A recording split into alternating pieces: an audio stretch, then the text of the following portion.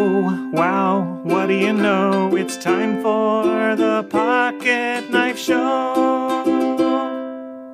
Hey, it's Mike on the mic again for another episode of the Pocket Knife Podcast.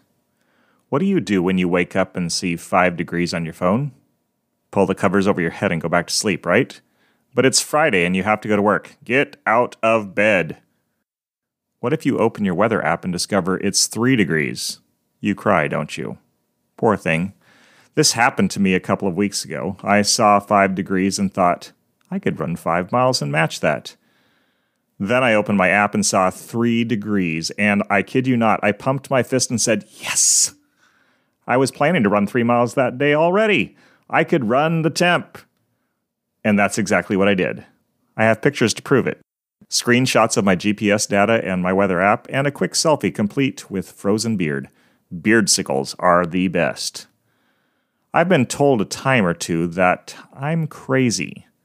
I'll admit that I might have crossed the fine line between sanity and insanity a time or two, but it is a fine line, and I'm not always sure which side is best to be on when it comes to running.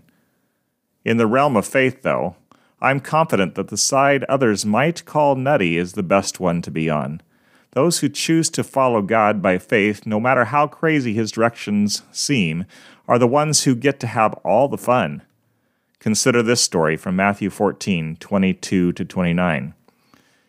Immediately, Jesus made the disciples get into the boat and go on ahead of him to the other side while he dismissed the crowd.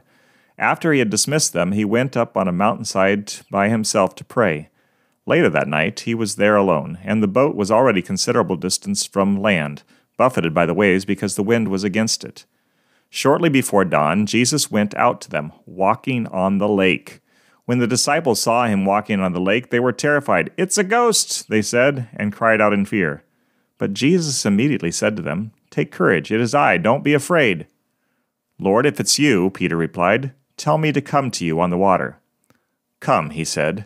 Then Peter got down out of the boat, walked on the water, and came toward Jesus. It's the faith-filled folks who get to walk on water. Those who trust in big ways, see the sick healed, experience freedom from addiction, overcome sin. It's the timid, those who try to remain respectable in man's eyes, who miss out on the big things God wants to do in and through them. So, be bold, believer. Cross that fine line and trust God outrageously today and tomorrow and the next day. Let people see what God can do with a man or with a woman who is completely sold out for Jesus and willing to follow wherever he says to go. Oh no, it's sad, I know. We've come to the end of the show. See you next time.